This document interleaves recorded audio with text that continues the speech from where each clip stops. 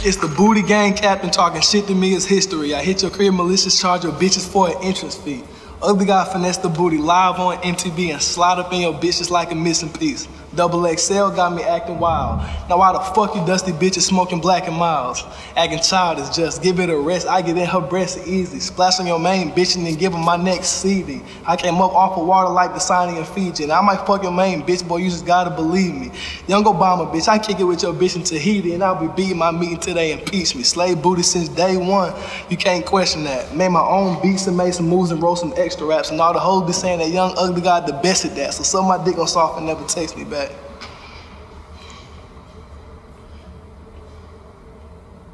Hey, what's going on, guys? Welcome back to another episode of Reaction Therapy here with Big Clay. What did you think about that freestyle? Ugly God, he went off on that. He got his own little style. He got his own interesting style that he does, you know what I mean? Yeah, he better than the last three, I know that. But anyways, I want to know what you thought about this freestyle. Go down in the comment section below.